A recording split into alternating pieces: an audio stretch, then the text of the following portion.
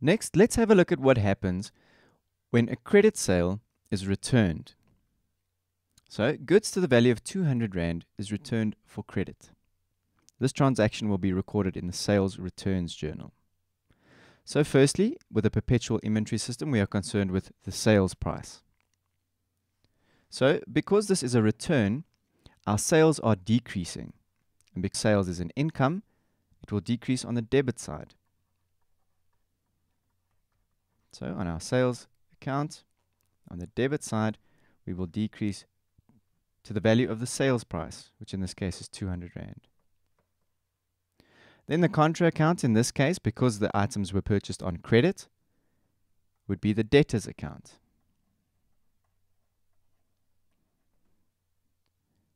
And because debtors is an asset, it will decrease on the credit side to the value of the sales price of 200 Rand.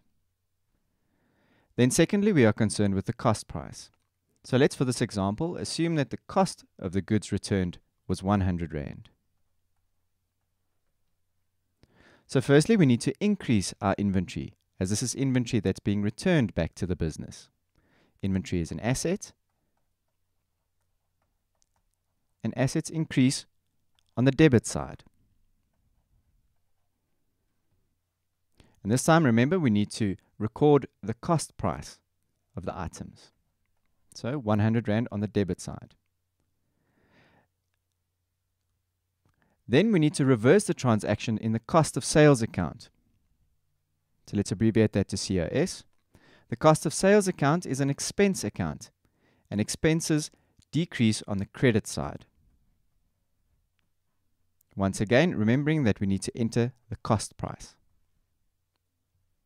Finally, let's have a look at the effect of a sales return when concerned with a cash sale. So goods to the value of 300 Rand are returned for cash. This transaction will be recorded in the cash payments journal and the general journal. So once again, we are concerned with the sales price. We need to decrease our sales account because it is an income. This happens on the debit side. Then we enter the sales price of 300 Rand.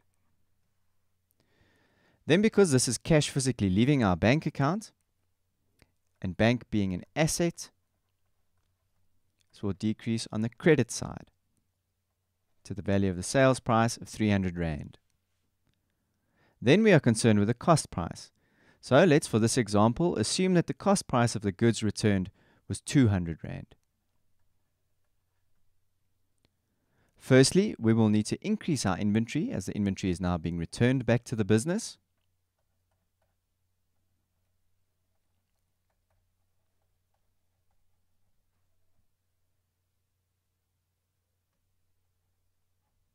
Inventory is, of course, an asset and will increase on the debit side. Remembering to enter now the cost price of the goods returned. In this case, 200 Rand. Secondly, we need to reverse the effect of the transaction on the cost of sales account.